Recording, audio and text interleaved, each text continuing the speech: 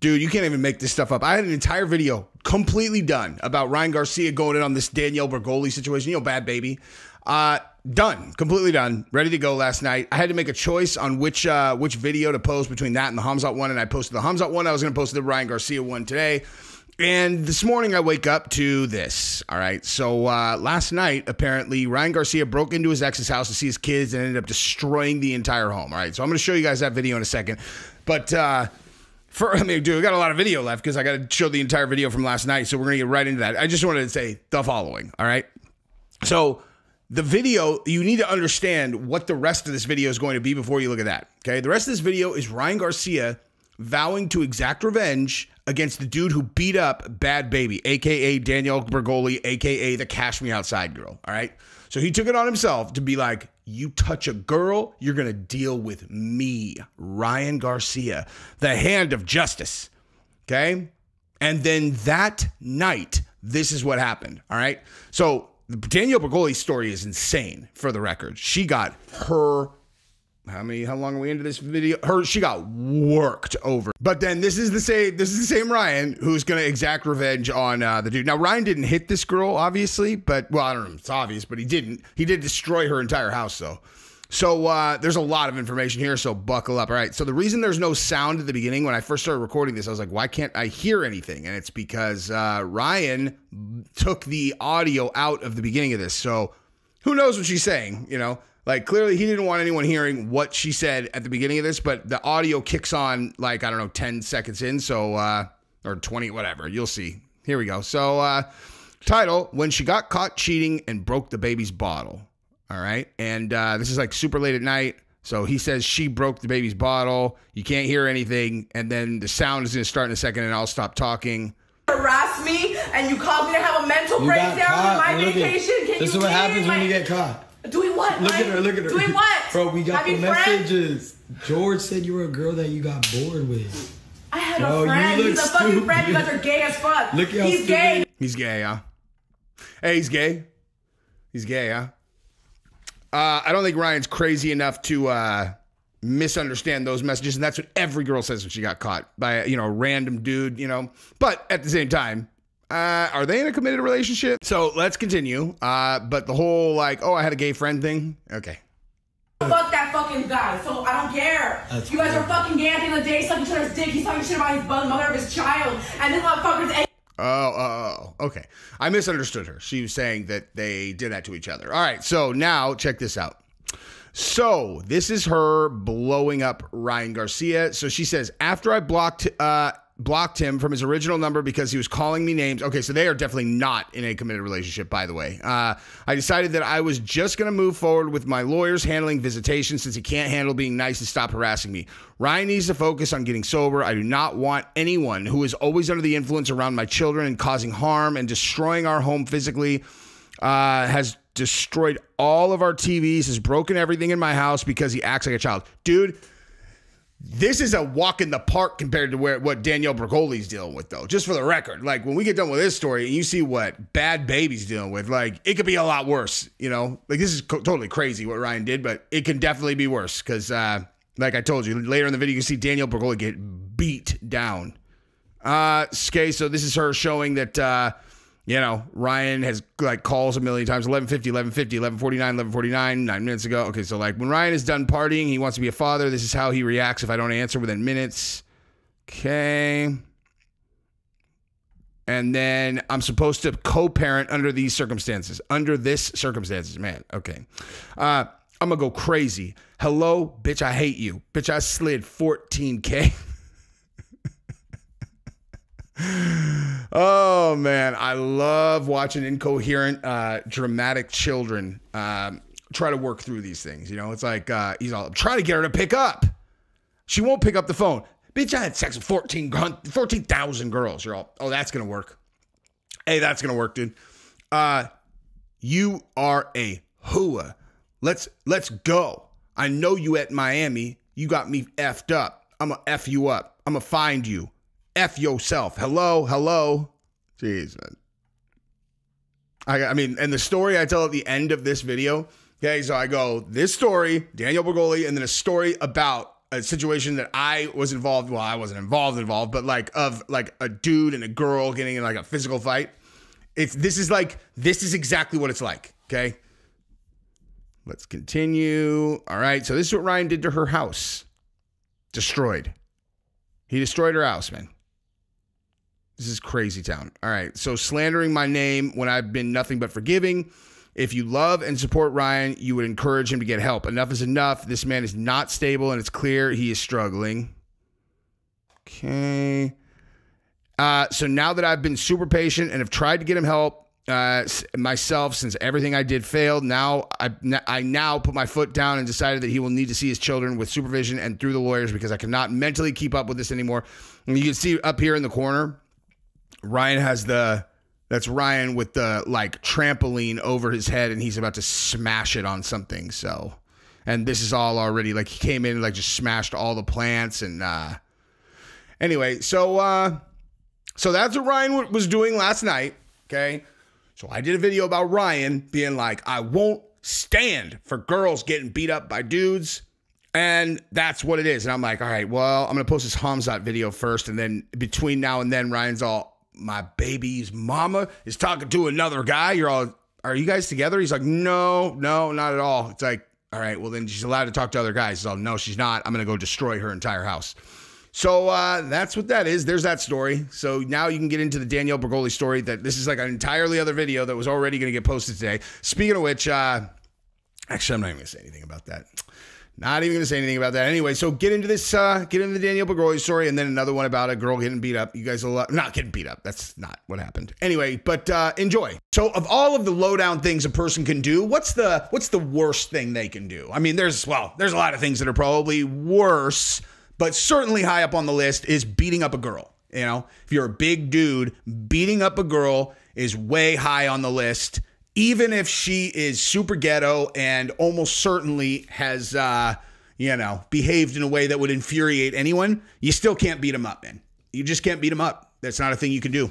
And Ryan Garcia shared some images and a video of Danielle Bregoli, who, if you do not know that name right out of the gate, that's Bhad Bhabie, a.k.a. the CASHMEOUSSIDE girl. So, I think it's fair to say that if beating up girls was allowed, I'm sure that she would have done things that you could say like, well, if you're going to beat up a girl, like, have you heard the mouth on that girl? But here's the thing, it doesn't matter. Like, it doesn't matter what a girl says to you. You can't beat them up. Not a thing that you can do. So she got her behind. How far into this video are we? She got her ass kicked by her boyfriend and baby daddy on this video, and in these pictures show the aftermath. Like, dude, we're not talking. And I'll show you guys the pictures. Obviously, I'm going to show you as much of it as I can without getting the video demonetized. But I mean, listen, dude, you can if you slap a girl, it doesn't do this, dude. Okay, like a person's face does not look like that if you slap them. Even if you slap them as hard as you can. Like this guy put it on her. Her face is. I mean, her eyes are swollen shut. So Ryan Garcia, he had some things to say about that, and he has promised to be the guy that exacts revenge on the dude. So we're going to definitely talk about that case. We're going to go ahead and jump right into it. But first, I'm going to say this. We got to take a vote, man. If you think that beating up girls, if you're a dude, is trash, then vote yes by liking this video. And also, if you have not subscribed to the channel, you can double vote for yes by subscribing to the channel and liking the video. So I appreciate you guys doing that very, very much. I also want to thank the sponsor of this video, Sheath Underwear. We haven't done this in a month, 2 months, but today I am letting you know in July, we are doing a pair of Jordans for anybody who buys anything from the Sheath website and emails me a receipt. So you go to sheathunderwear.com. They have the best underwear. They got awesome t-shirts. They've got all kinds of gear. They got stuff for girls. They got thongs for girls.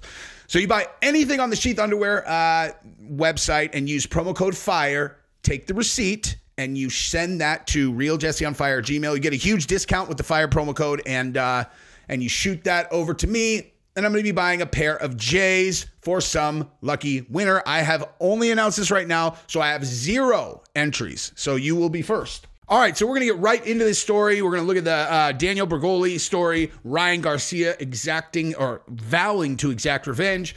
Then I'm going to tell you a couple stories that I know from, from back in the day of girls getting hit than like what we did, you know, like me being physically there, you know, what happened, a couple of those stories. And then I'll tell you a story about a girl getting slapped that I think is the funniest story ever. But the only reason it's funny is because I know both the girl and the dude. And I think I can tell that story, dude. I'm pretty sure. I'll tell it. And then if it sounds totally insane when I watch it back, I'll just edit it out. But anyway, so let's get into it. So here is the deal. Bhad Bhabie, a.k.a. the Cash Me Outside girl, is rich. Now, anybody who's ever struggled financially, which I assume is everybody, but I guess if someone is struggling financially now, I suggest you sit down and hold on to something because you are going to want to hurt someone when you hear the thing that is about to come out of my mouth. So if you remember, Cash Me Outside, hey, Cash Me Outside, how about that? How about that? That girl, in 2021, now she was 13 when that happened, okay? 13. When she turned 18 in 2021, she launched an OnlyFans, all right? And guess how much money she made in 2021? This is, again, sit down, $49 million. She made $49 million in 2021, okay? So you, person who watches my channel and going off the demographics, a grown-up, right? Like a grown-up person, and if you like my stuff, probably a pretty smart one. And there are lots of us, you know, smart guys who have gone through serious financial strife before. And if they're going through it now, I would imagine the idea of that stupid fucking girl making $50 million in a year for showing not even nudity, that would infuriate you. When I was struggling financially, that would have infuriated me on a level that actually is hard to even consider. But that girl, right? So she has a baby dad, right? She got a baby's dad, as one would, who is, you know, the Cash Me Outside girl. What, do you think she was married? You think she got married? No, she has a baby's dad, okay? And I would imagine that one of the main drivers of being together with her is she has a lot of money, right? But usually these ghetto guys, probably not super secure about that, you know? Like, they don't really love the fact that the money is hers and not theirs, and so they spaz out. And in this case, shocker, she chose a dude to father her child who beat the living shit out of her. Who would have ever guessed? Hey, if I was thinking of celebrities and it was like, so let's make a list of people you think are most likely to be assaulted by a man that they they procreated with. Like, let's just start from the top. Danielle Bregoli, the Cash Me Outside girl, has no dad. Screamed Cash Me Outside on Dr. Phil. She has a child with a gentleman who is definitely very ghetto. Like, what do you think? I'd be like, top of the list. Top of the goddamn list. And we were not incorrect. All right, so Ryan Garcia, nonetheless, you're not allowed to beat up girls. And you're certainly not allowed to beat up a girl who's that rich, you fucking idiot. Okay, you fucking idiot. Why didn't you just chill, dude? You probably could have got her to marry you. She's dumb. She's dumb as a box of fucking rocks. Okay? You know how usually like the girls are trying to trap the guy and, you know, the gold digger, whatever. You're older than her. You guys have a kid together. All you had to do is just be nice. You know? Just be nice.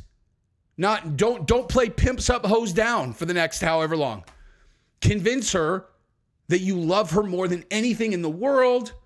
And get a ring on her finger, and you would not probably get a, you know, I would imagine there probably wouldn't be a prenup, you know, probably wouldn't be a prenup because she's not smart enough for that. And guess what? You'd have been locked in. But no, you beat the living shit out of her instead, and now you're probably going to jail. So anyway, I'm going to play this video of what happened, and then we're going to look at the her face afterwards. Okay? Pretty gnarly. We'll look at that again, but here's the video. I'm not sure if I'm gonna be able to show this whole thing, but here's the video. This is like a ring video. So he's yelling at her right there, yelling at her, and then this is where you see like they like kind of barge into the frame. You don't really see it very well right there. But and then she says, "This man think he gonna take my daughter from me. Say whatever you want, but trying to take my baby is crazy."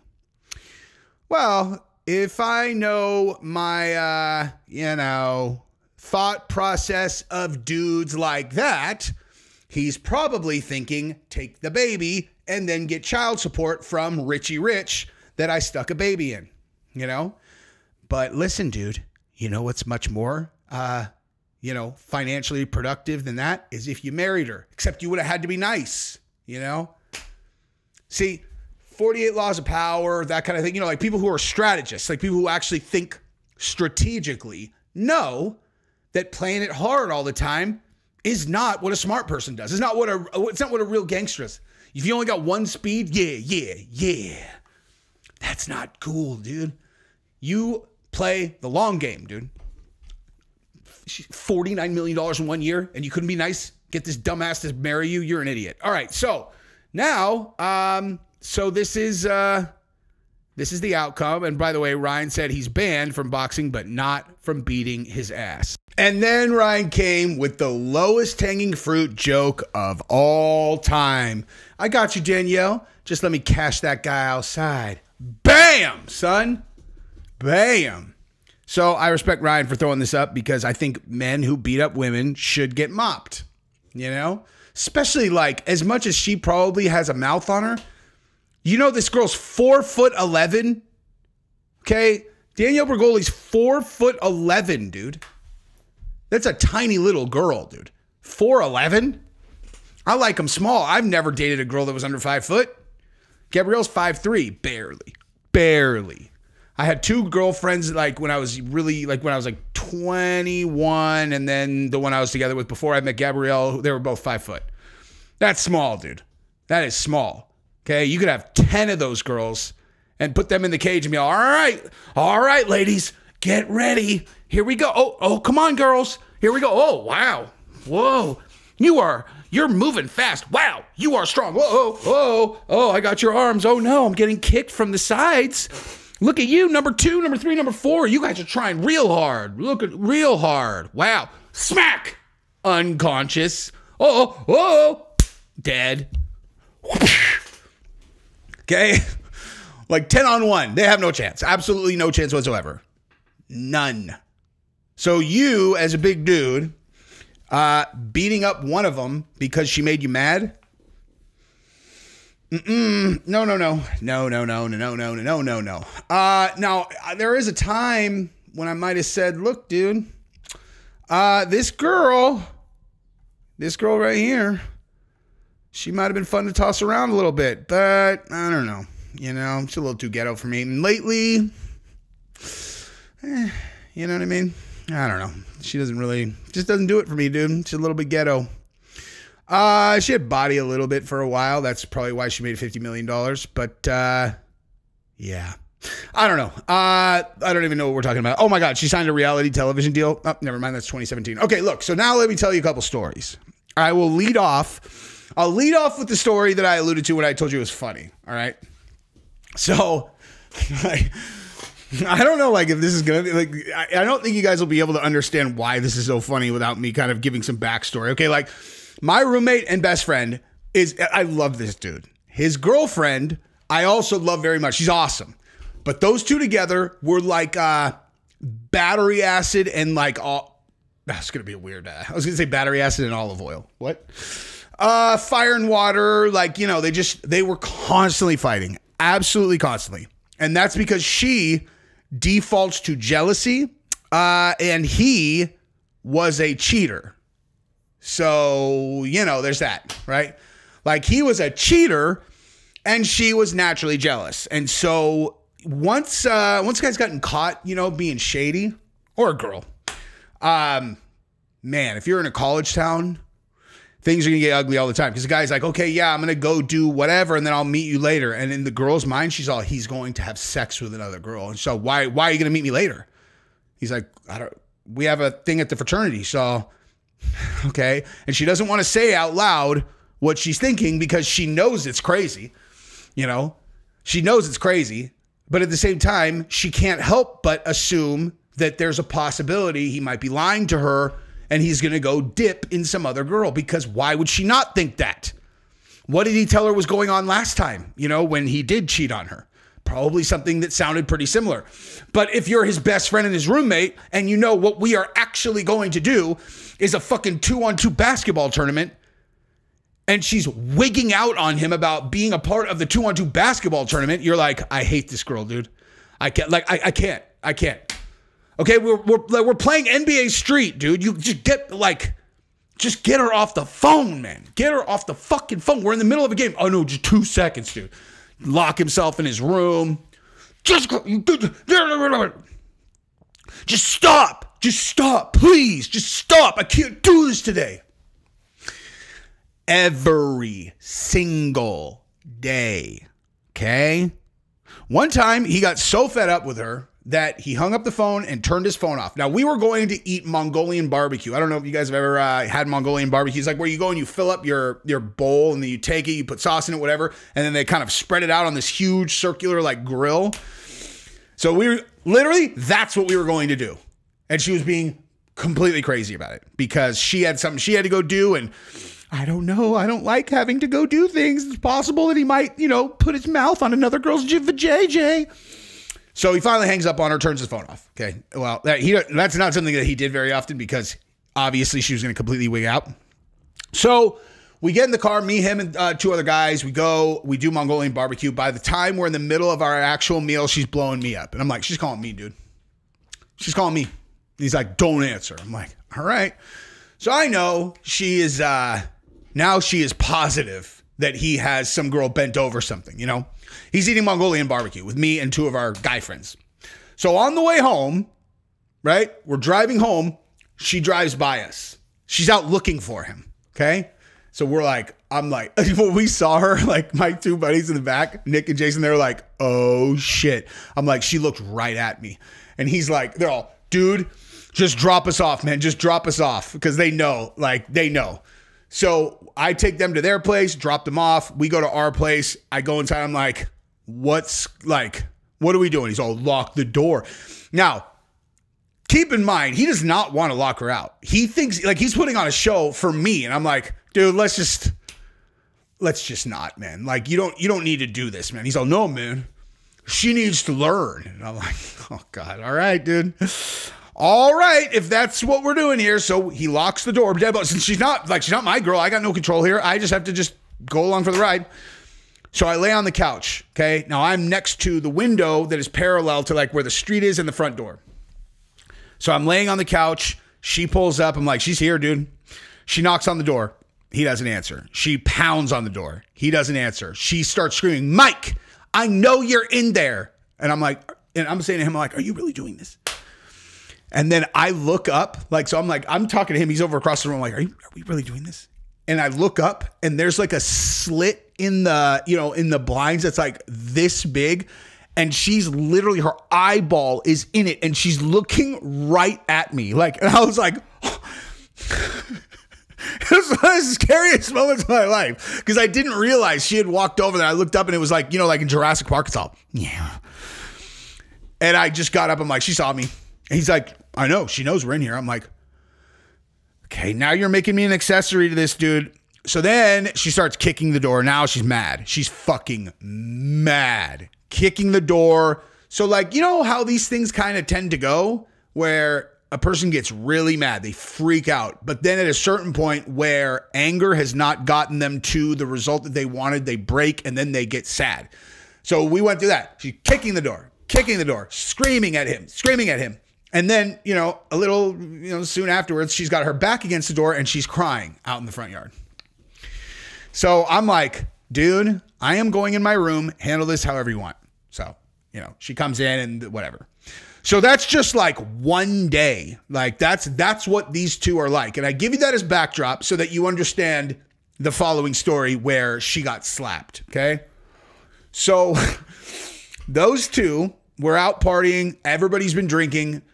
I think we were at our fraternity house, so everybody's been drinking all night. She comes there at 11 o'clock, which is early, late, but early, right? No one's going home anytime soon.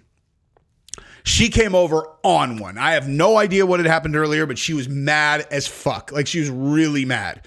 So she came walking up.